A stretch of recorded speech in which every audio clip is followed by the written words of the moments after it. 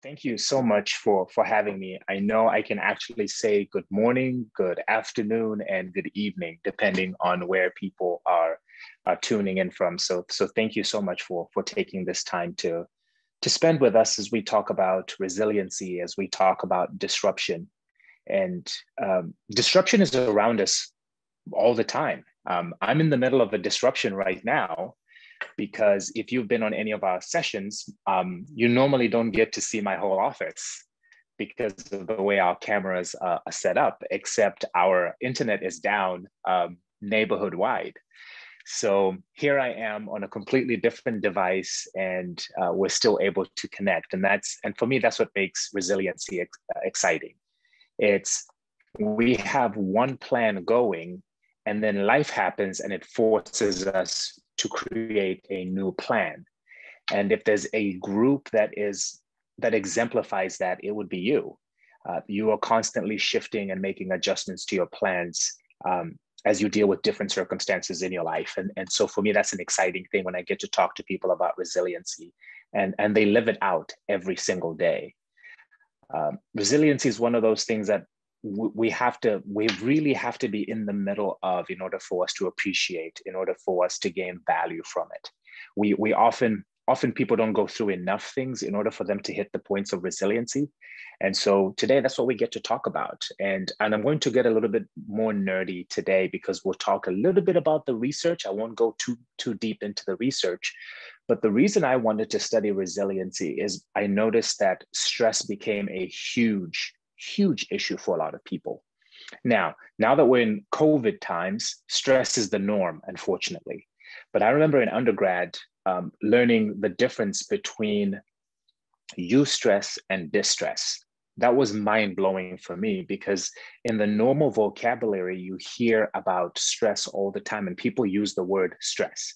I'm stressed. And stress started to gain this connotation for negativity, that all stress is bad, that all stress is disruptive, that all stress hurts us. And so people stay away from stress. And if there's a chance that something will be stressful, they would run away from it. But some of the most amazing things that happen in our lives they happen at that crossroad between something being extremely stressful and also something being manageable. And so the big difference between eustress and distress, eustress is the natural stress that a human body experiences, but also a human mind, a human soul, a human spirit that we endure to the point that we can handle it. So if you're sitting down right now, you're enduring some measure of stress, whether it's in your rear, whether it's in your lower back, whether it's in your shoulders. There's an amount of stress on your body occurring right now. If I were to ask you to stay in that same position for 3 straight days and not move, that stress would move from eustress, which is comfortable stress, to distress, which is completely uncomfortable and often dangerous stress.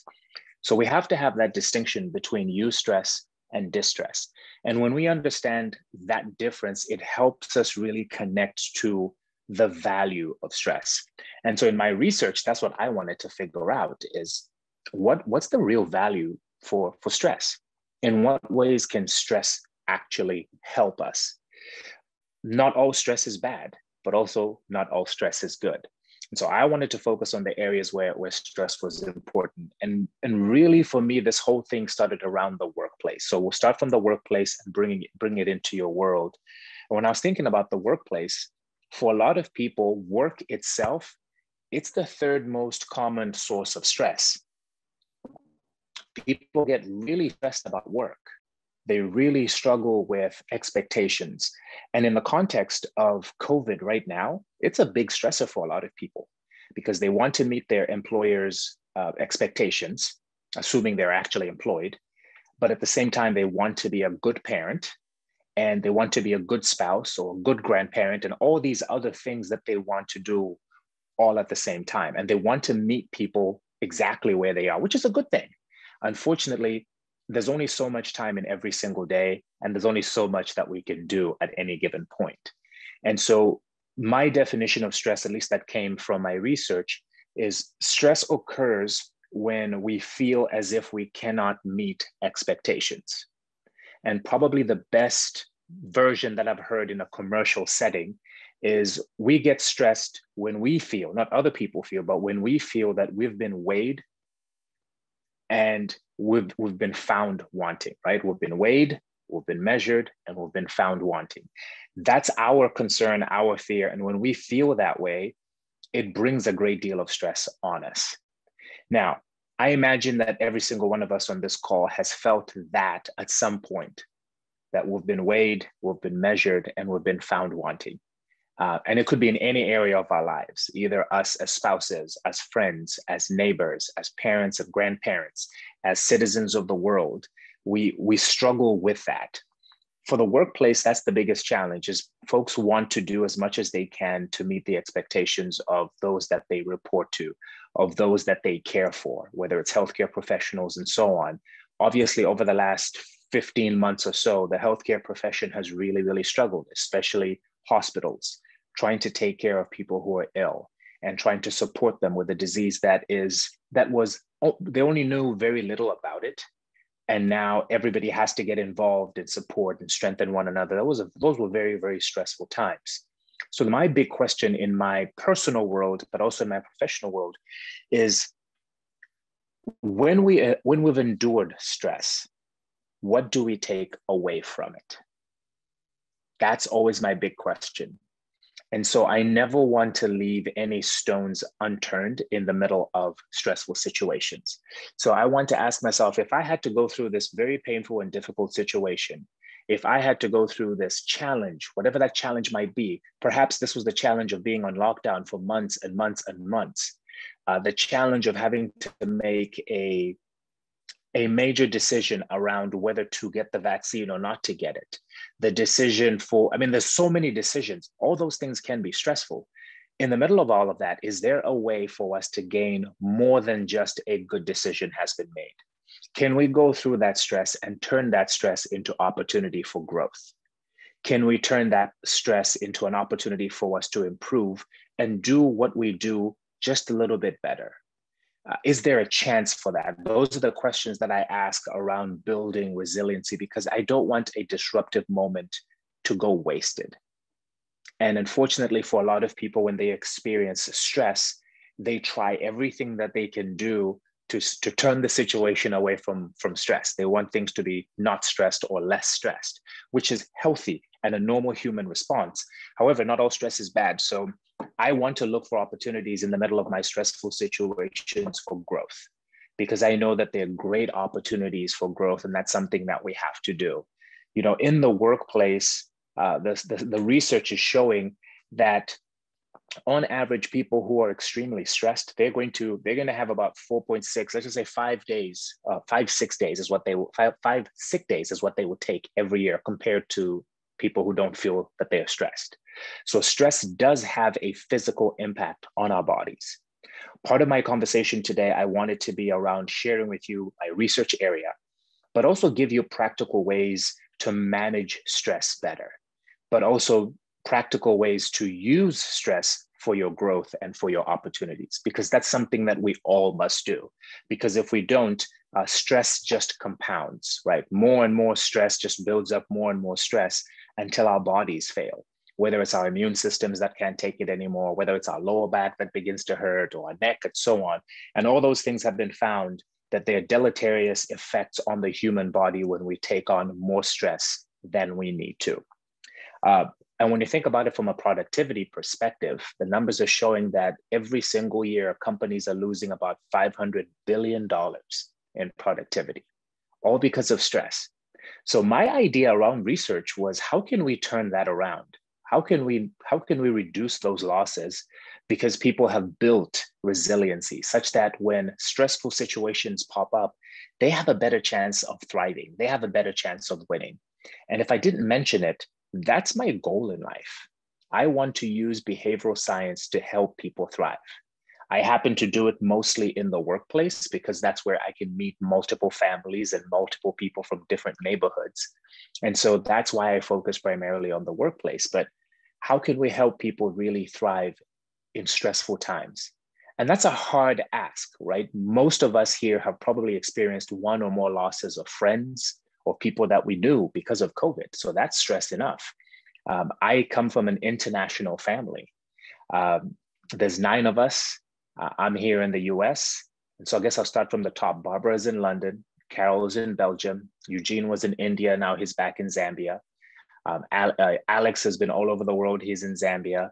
Fred lived in London, then moved to Thailand, and now he's in Zambia. Francis lives in South Africa. Victor is in Zambia, but was in Maastricht in the Netherlands. And Brian lives in Thailand. So we're all over the world. Fortunately, COVID didn't touch us as severely, but it did touch one of us, quite bad. My brother-in-law in London, he had a really bad situation with COVID.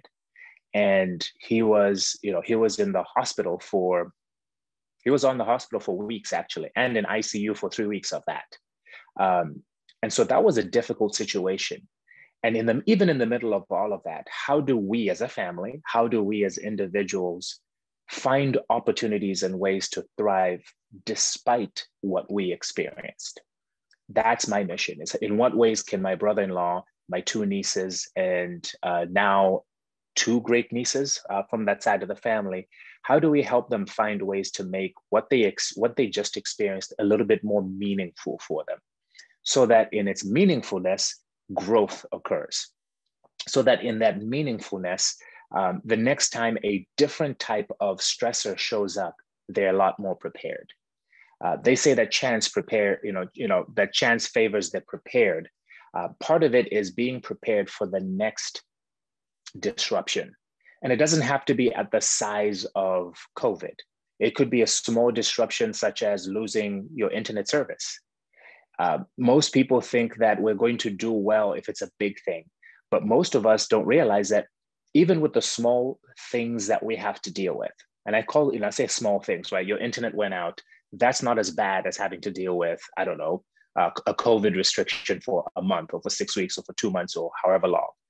But when we become really good at managing the small stressors, we're building up our resiliency muscle in order for us to handle the bigger ones.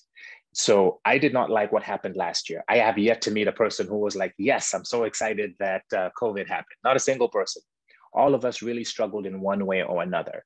But the data is beginning to show that the people who found themselves thriving in spite of being in the middle of a pandemic are those people who have a different type of mindset. And that's what I want us to talk about today as we think about different mindsets, because those mindsets make a huge, huge impact on the way we carry ourselves and the way we feel about ourselves. You've probably been exposed to enough research about how thoughts impact our actions. And that middle part is how we think impacts how we feel, and then how we feel impacts how we act. And so if we look at that connection, we know that our actions are tied very, very closely to our thoughts. And some of our thoughts, we actually use words to bring our thoughts out. So one of the key pieces is really narrative.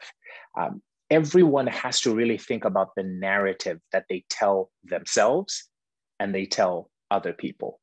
Most of us live our narrative out, even without words, right? The way we speak to people, the way we carry ourselves, the way we protect ourselves and protect others, that's part of our narrative, right? That's us living our narrative out. Others use words on top of living that narrative out.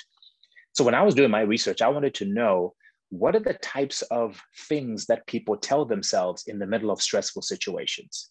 What narratives do they carry in their minds? What do they say to people about the situation that they're in? So I'm sure, and as Kate mentioned, right, you listen to the news, depending on, and it doesn't matter which side of the news it is, right? Right, left, center, up, down, doesn't matter. One side will tell you that the earth is on fire, that it's over for you. Another side might tell you, oh my gosh, there's nothing for you to worry about. Everything is okay. And then there's people in the middle who are saying, I don't know whether things are on fire or things are this way, but I'm going to listen to both sides. This is what I'm discovering, right? There's all these different perspectives. What most of us don't realize is there's a narrative that's flowing in each and every one of those. And we adopt those narratives. And so my natural position is, as a scientist, is to always hear what everybody has to say and then make a judgment based on facts. not somebody else's facts, because again, that's the challenge with facts, right? Everybody has the right to their own opinion, but they don't have a right to their own facts because people create their own facts. And I'm sure you've heard every single fact out there created by different people about the vaccine, or about created about COVID itself, or created about, there's just all these different things that people will say. And part of our process in being able to manage that level of stress is being very careful about the narratives that we adopt, because sometimes we do adopt narratives. I come from a rich tradition of family members. We've tracked down my family, at least on my dad's side, right? Multiple generations. I think we're 6 generations we've been able to look. I can tell when my grandfather moved from Angola and moved into Zambia. By the way, I'm originally from Zambia. I may not have mentioned that, but when he moved to Zambia and all that, we've looked at all that lineage, and that's been wonderful. Well, sometimes in our lineage and in our family, it's very easy for us to adopt certain narratives about who we are, even if we may not be that thing, whether it's a positive thing or a negative thing. And so we have to be careful about the narratives that we generally adopt, because those narratives are really going to drive what we do. And so one of the things that my research found is that for people to really thrive in the middle of stressful situations, number one is that they have to adopt a narrative that is positive. Rather than focus on the things that are broken, they focus on the things that are working. And so I am a positive psychologist. It does not mean that I don't see the brokenness in the world or the brokenness in others. It's that it's not the only thing I see, that there are multiple parts to every human being. All of us on this call today, here's one thing that we do know. There are parts of us that need a lot of improvement, but there are also parts of us that are absolutely amazing. If I could just spend 15 to 20 minutes with each and every one of you, there's an amazing story about your life, amazing things that you have done, and amazing ways in which you have touched other human beings. But at the same time, I'm sure there are parts of your story where you're like, I wasn't exactly really bright when I did this. I wasn't really smart when I said that. That's the human condition. And that's what I love about the human condition, is that perfection is not a requirement. And it's great when you can be around people who don't feel the pressure to either be perceived as perfect or be perceived as needing to be perfect, because we don't have to be. So that's one of the pieces when it comes to the narrative we tell about ourselves, is there's absolutely no need for you to be perfect. And unfortunately, perfect is often defined by somebody else. So somebody might say, well, you can't do this, this, this, or this. That makes you not perfect. Well, according to whose definition? Right? The last time I visited with you, I mentioned how it was so impressive that you were making the decisions that you were making while you were fighting a harsh disease. And here you are making major ends, making major decisions, and you have a global alliance. And maybe you've never thought about it from that perspective. So this is my opportunity as the outsider to tell you, you have a global alliance of people. We have people who are supposedly smarter, sharper, have all their 10 fingers and 10 toes and so on. They don't have a global alliance. You do. And so sometimes what we need is to step out of our norm and see how unique we are, but also the amazing things that we do. And that's part of our narrative, right? I have no ambition to be a perfect person. So I don't even worry about it every day. I have no ambitions for that. I think it's wasted energy. And I think it actually distorts and sometimes destroys my narrative if I keep focusing on being perfect. All I want to do is to play my part and to be a resource to other people.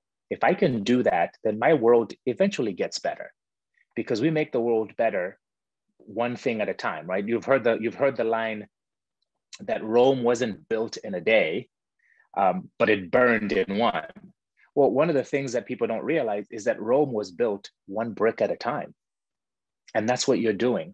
One brick at a time, one conversation at a time, you are making your mark on each other.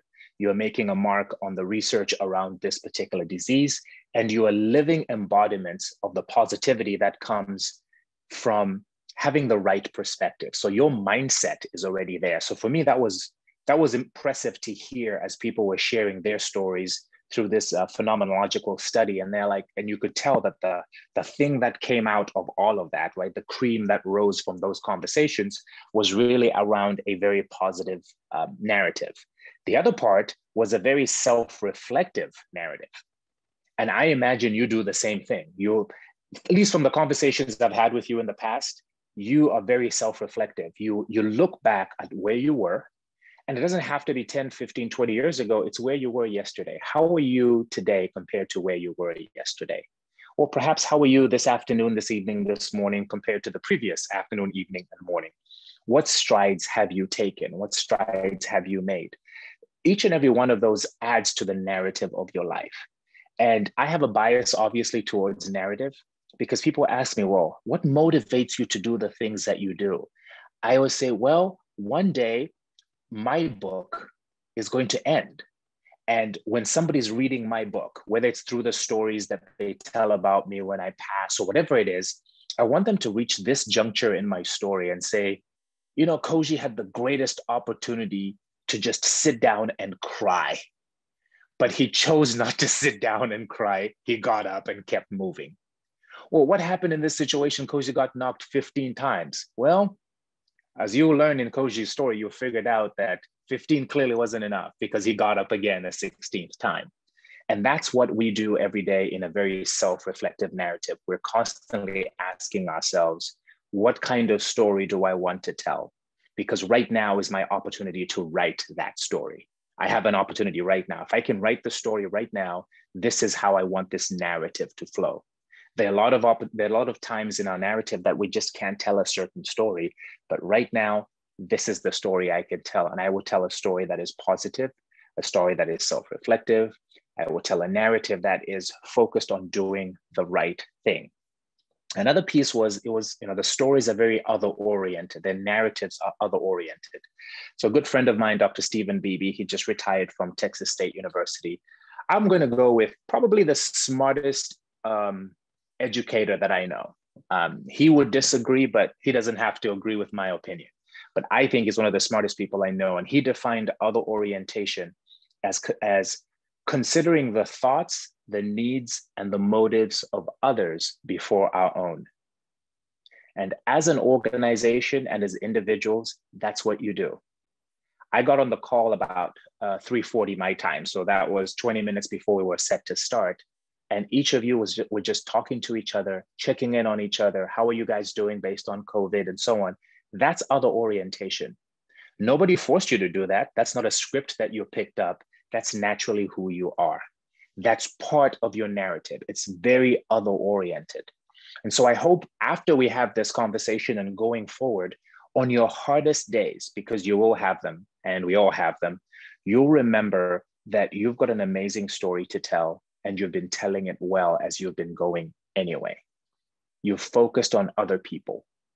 You don't focus on what's going wrong in your life, even if things are going wrong. You don't focus on the negative stuff, even if negative stuff is going on. You focus on the positive. You focus on ways to encourage each other, to build each other up. And that naturally becomes your narrative. It becomes your story. But here's the coolest thing. You get to help other people write their story. I am a bird person. I don't know about you, but I love eagles. You can't see it right now, but I actually have 2 eagle things in front of me. Let me see if I can bring one into camera view and not break it. See that? I love eagles. I am a sucker for eagles. So one of the things I love about eagles is it's fairly lonely for them where they are, right up in the air, but they have a completely different vantage point. And that's what you do for each other, is even as distant as you are from each other, you've used the platforms correctly in a way that you can see things that others can't see. You're giving each other different vantage points and you're supporting each other. When Kate was mentioning how she's in a place right now where she feels guilty for, that things are just going, relatively well where she is, somebody got on and said, no, you don't have to feel guilty. You don't. And that's exciting that you can be in an environment where you you're not afraid to talk about the things that are going well in your life. Because unfortunately, when you're around a lot of people where things are going wrong, it becomes this festival of complaining.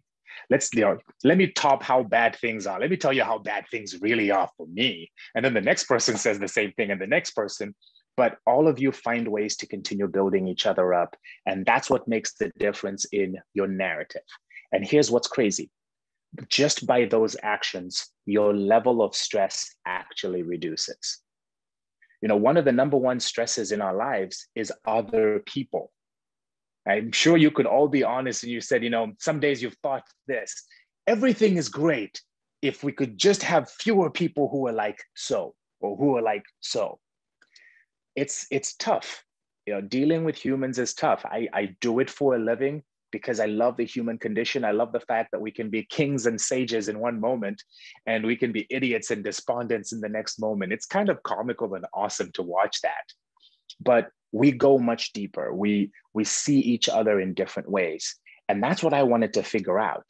And so in this study that I was doing, I found that people really focused in.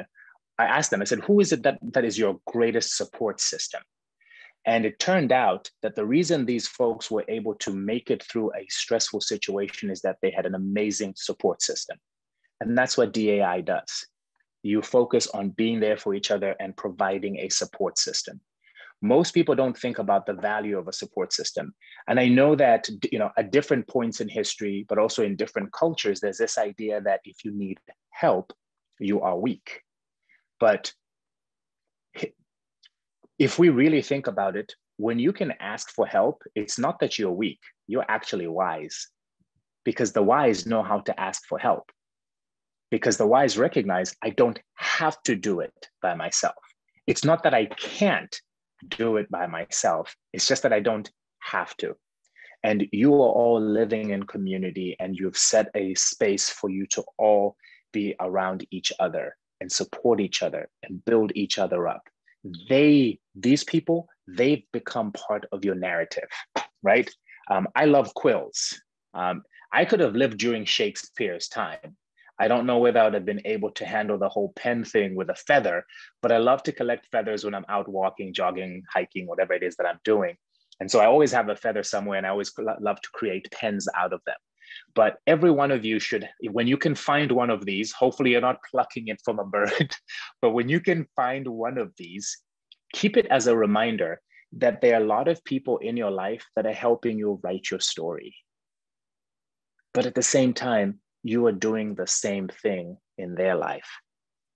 That you are taking this quill, they're passing this quill over to you, and you are helping write a chapter in their life, a paragraph in their life, because you're choosing to spend time with people, choosing to support people, choosing to encourage people, whether it's through the text messages you send or message boards and so on. It makes so much of a difference. I can't imagine my story being what it is today without the relationships that I have. I was on a podcast yesterday, and that question came up of relationships. They said, well, some of the most recent things you've done, you've mentioned in your book that it's about, relationships. I said, well, relationships take time to nurture. They do. And there's a lot of investment that you have to put into relationships, but it's probably the best investment that you could ever make. My neighbor across the street, she has 4 kids. She's a divorced mom, and she is working, going to school as well. And so, once a month, maybe once every other month, I load the kids in the car and I take them to go get pizza, and then load them up with ice cream, and then send them back home to their mother, right? High on sugar. But I love doing that with them because it gives their mother a break. But also it shows them that they're growing and learning in community. We may not have the same community like I had in Zambia, but this is part of our community. This is our little enclave. And I want them to feel safe and know that there are other adults other than their parents and direct relations who care about them. For me, that's important because so many other people did the same thing for me. When I moved here from Zambia, I was 19 years old, 10,000 miles away from home, the furthest I'd ever been from home for the first time in my life, right? Last of 9 kids. It was rough, right? Landed in New York City on Valentine's Day, 1997, thinking like it is in Zambia that I would just get to New York and jump on a flight and come to Houston. And it turned out it doesn't work that way in the US. Now I know. And so I did one thing that I will never do ever again. I got on a Greyhound bus from New York City to Houston, Texas. I don't advise that. And that was pre-Wi-Fi, so I certainly don't. But there were people on the bus who talked to me, connected with me. Some people got off at different spots, but there were just people who just embraced me. Strangers, total strangers. We just connected, we bonded, and that was just the beginning of my journey. And over the last 20 something years, I've amassed a wonderful group of people who love me, who care for me, who support me, who believe in me, who advise me. I ended up getting an extra set of parents who all but legally adopted me, and they remain my parents today. My American parents and my Zambian parents have met before, and there's a richness to my experience, which means now there's a richness to my narrative. So on the bad days, I know where to go to, right? When on the days when I feel as if I am not enough, on the days when I feel I'm not good enough, I'm not smart enough, I'm not any of those things, I remember all those relationships. And most days, those relationships step in without me even having to ask, because they want to make sure that I am solid, I am supported, and so on. So a couple more things, and then I'm going to open it up for some questions, and then we can continue our process. But there are two things that the relationships in our lives bring to us. Number one, they're a wonderful sounding board, and they are also a safe haven or a safe place. One of the things I'm extremely fond of is lighthouses. Now, you have to understand, for a person who really likes lighthouses, but I grew up in Zambia, which is landlocked. So I'd never seen one of those until I moved away from home. But one of the things I like about lighthouses is even when the one thing that stays constant and always leads you home is a lighthouse. Power can be out on the island, power can be out on land, but the lighthouse always has a way of bringing people in, whether the seas are rough, whether the seas are good. Those are the relationships that we nurture. All of us need to have at minimum 2 people in our lives who become that lighthouse for us. And that's what this group of people that I interviewed, that's what they each had. They had someone that they could go to and they could bring them in, because it's hard. I mean, there's no other way to say it. It is absolutely difficult and it's absolutely hard on the seas of life. No one experiences your life the way you do. No one. There's nobody that experiences your life right now the way you do. And that's part of the loneliness of life. It's really odd. But when we engage in a deep way with others, that loneliness fades a little bit because we actually see each other. That people see our pain, people see our distress, people see our fear, but at the same time, they see our joy. They see our compassion. They see our great things. They see all of us in all dimensions. That's what I want out of life, is I want every dimension of my life to be seen. It doesn't have to be seen by the whole world. That's the part I'm excited about. The whole world doesn't need to see it. I just need enough people to see it. I can't remember which author it was, but his words were, I want my life to be witnessed. So I want certain people in my world to witness my life. You each have somebody in this group right now who is witnessing your life. And I want that for all of my life, in the good days, in the bad days, whether I'm ill, whether I'm well. I want that because that is what truly gives me safety, right? There's 2 sides of safety in psychology. We'll talk about felt safety, but we also talk about psychological safety. And I think there's another one, but let's focus on those 2. A person can physically be in a safe place, but if they don't feel safe, then they don't have felt safety. Psychological safety is when we know that it is absolutely okay for us to be us, because the people around us will still witness who we are in all our splendor, right? Without, as they say, warts and all. They will see all of us, and they won't change how they feel about us. That's a major distressor when you can walk into a situation knowing that it doesn't matter what I do, right? Obviously within, wisdom and reason, it doesn't matter what I do. My core group of people, they're not going anywhere, right? They are each a lighthouse, and that lighthouse isn't moving because today I ended up becoming a bad captain of my ship. It's not moving, it's gonna stay right there. So whether I'm captaining well or I'm captaining poorly, the lighthouse isn't going anywhere. It's going to keep shining and telling me, come home, Kozhi. And that's what's exciting about having a strong group of people. So here are the three things that came out of my research, and I keep finding in anecdotal research from conversations with people just like you and we've had in the past. First, they refuse to quit. And let me bring that home for you. I don't know how to say this other than you guys don't know how to quit. And I love that. We're kindred spirits in that regard. In fact, when people tell me no or you can't, that's like putting a fire or putting fuel on the fire.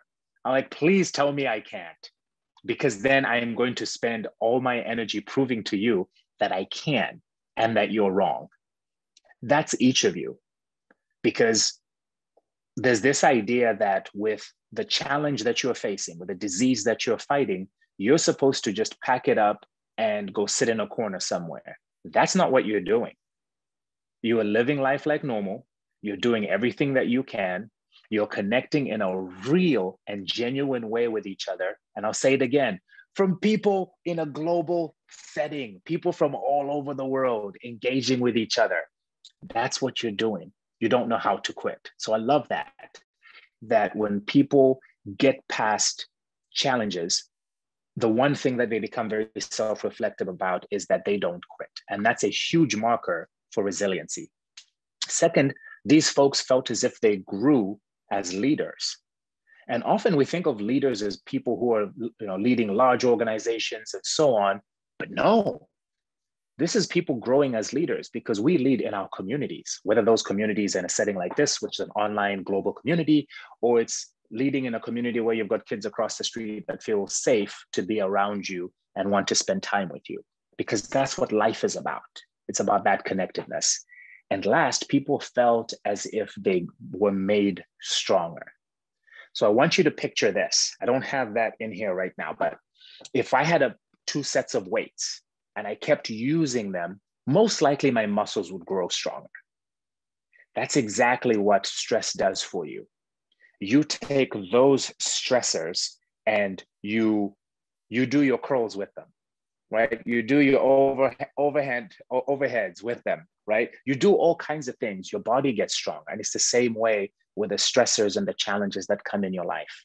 You allow them to help you grow, because that's a choice. And if there's anything that came out of my research, is people were making some really hard choices to be better, to do better, to have better.